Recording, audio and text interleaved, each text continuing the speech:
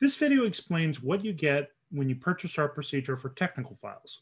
A technical file is the medical device file that's required by 1345 and by the European regulations. You can also use the same technical file to meet the requirements for Canada, Australia, and other countries as well. The procedure is SYS-025. It also comes with 3 other documents in addition to the procedure. So I'm going to go through all 4 of them so you know exactly what you're getting when you purchase this procedure.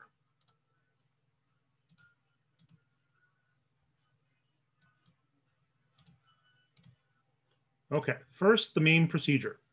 It's the 7th draft of this procedure. We updated it for the new MDR.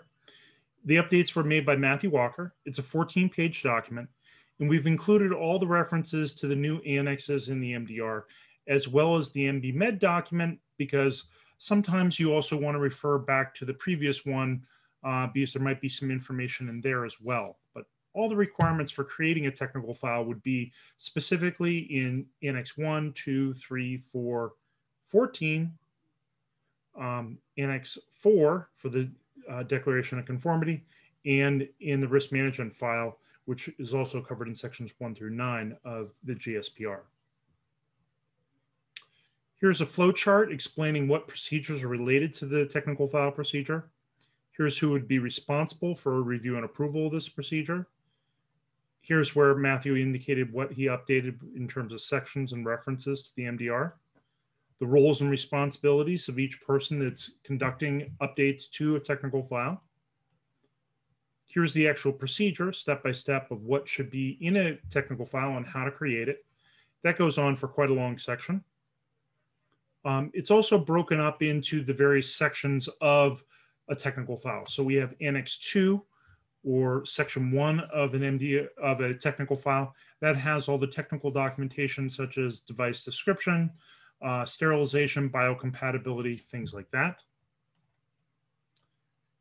Section 2, information supplied by the manufacturer. This would be your labeling and instruction for use. Section 3, this would be design and manufacturing information. This would be flow charts of your manufacturing process that might be provided by you or a contract manufacturer.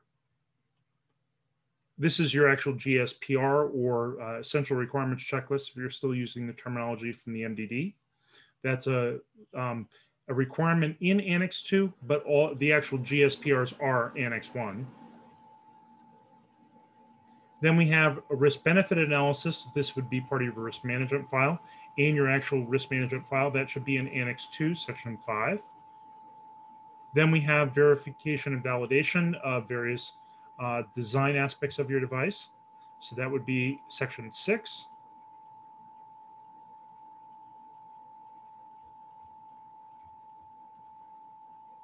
Administrative details. Sometimes when you have a notified body auditor come in, they're looking for how many shifts does your company run? How many people do you have in your company? What are the locations? Do you have additional locations other than the one they're visiting?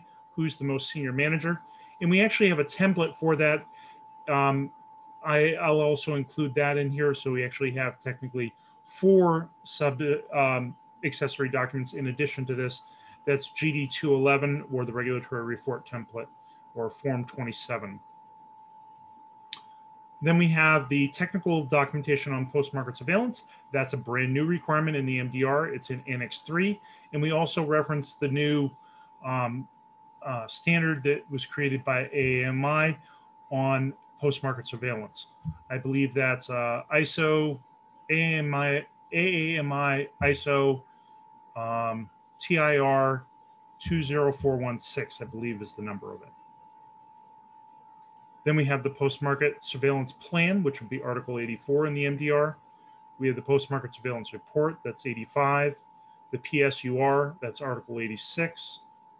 And there's a lot more detail provided in our post-market surveillance procedure, so you don't have to rely just on this technical file procedure for everything that you need.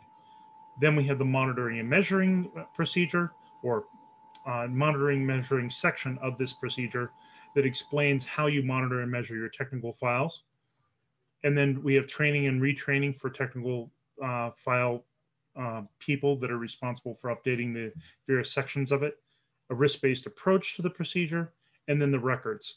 So you have your technical file or DMR index, your Declaration of Conformity, your GSPR checklist, and the GD211 checklist as well.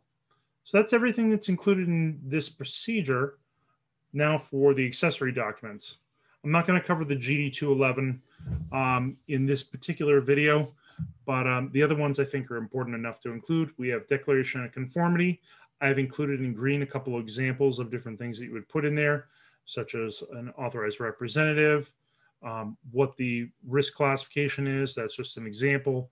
Now it would be probably RoHS 3 for most of the companies, but indicating that you're compliant with the EU MDR and other possible directives, such as the machine directive. So whatever directives you're compliant with, you would include those. What the name of your notified body is, I just put in a particular notified body that I've worked with.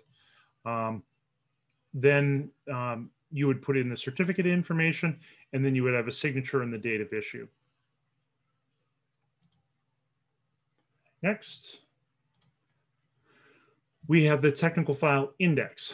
So in this, we have a reference to the GHTF document and the EU MDR. So at each section, we have both references in here, depending on if you're trying to map this to the Canadian requirements and Australian requirements, or you're trying to map this to the MDR. We have included both. And it goes line by line what the requirements are in the left column, and then the reference in the center. And then you would indicate what your document number is, how you're meeting that, what the revision of it is, and what pages. So if you make a change, you would provide a red line to your notified body so they would know what's changed. So this goes on for several pages. It's 5 pages in total. And then if you've filled in each of these rows, they might have more than one document reference, so it can become much larger. But that's much better than handing somebody 38 binders for a technical file. Handing them maybe a 10, 15 page index would be a lot easier for them to sample and then say, these are the documents I want to sample and review in more detail. And then we have the GSPR checklist. So Sharon Moreau recently updated this. She changed the formatting a little bit and made it a little bit more clear what the different revisions were of the GSPR. Up here, it's got the date that it was created. And for the columns, you would indicate whether it's applicable or not to your device, what the method is used to meet the requirement, what the reference is to a harmonized standard, and then last but not least, the actual controlled document number. And it goes all the way up to section 23, because this is much longer than the previous version for the MDD.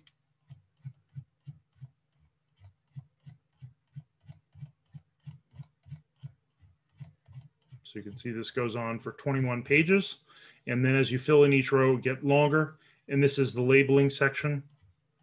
And they actually have 3 different labeling sections, one for packaging, one for sterile barriers, and then one for the instruction for use in the last section. So that's everything that's included in this procedure. I hope that was helpful to you.